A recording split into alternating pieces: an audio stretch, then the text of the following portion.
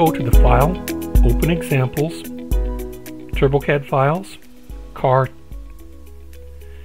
This is going to be our example file we will use to demonstrate rendering.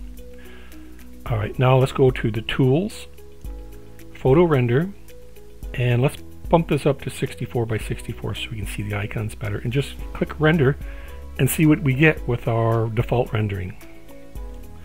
Our default rendering includes some default lighting and default background, and it basically uses all the colors based on your preset, whether you're using mechanical, jewelry, or architectural. Alright, let's go ahead and change some of these materials, and to do that I'm going to go to the Select tool, select Similar.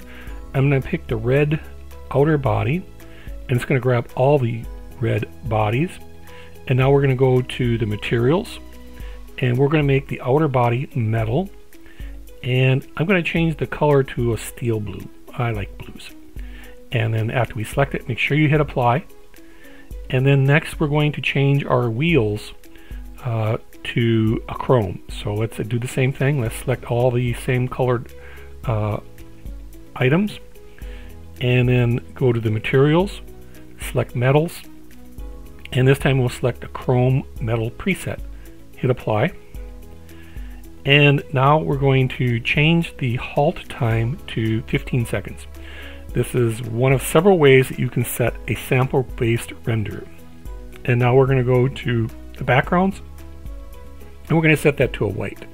And finally, we're going to go to our denoiser, and where we'll use that to filter out some of the fireflies in the model. Now let's orientate our view, and let's make it large in the screen. And then finally, let's hit Render.